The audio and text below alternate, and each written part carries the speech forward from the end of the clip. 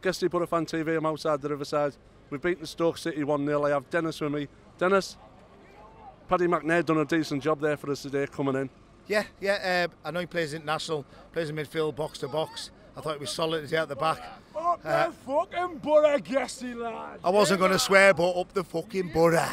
And Johnny Howson, once again, he just runs the socks off, doesn't he? Well, quality, because when I don't know if you, well, you know the story, don't you? We were winning. George Fenn come back in, we never won. And then the two lads, Saville and Howson, played, and then George Fenn come back in, then we never won. Then he was out the team, and we've won 3 games in a row. I'm not having to go at George Fenn because I lumped a bit, but Howson, he's quality there. They're a bit better on the ball as midfielders. They're more of a threat, aren't they? Obviously, the legs are a bit younger. Yeah, and they're better on the ball. They know how to control it because the midfielders know how to tip-tap, yeah, so better quality. I thought today they were better on the ball. It was like a game of deck chess, really. It was chess. They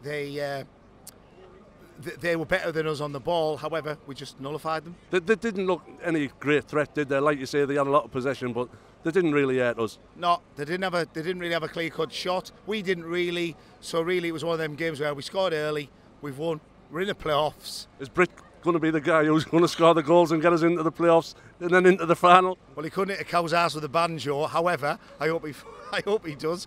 Or Fletcher, anyone who gets into the final, we're in the playoffs, should be proud. Pulis is not to blame for me when you're missing 40 chances in 2 games. However, we need to put the ball away. If we put the ball away, we probably would have been promoted by now, I would think. Dennis, thanks for coming on Boro Fan TV.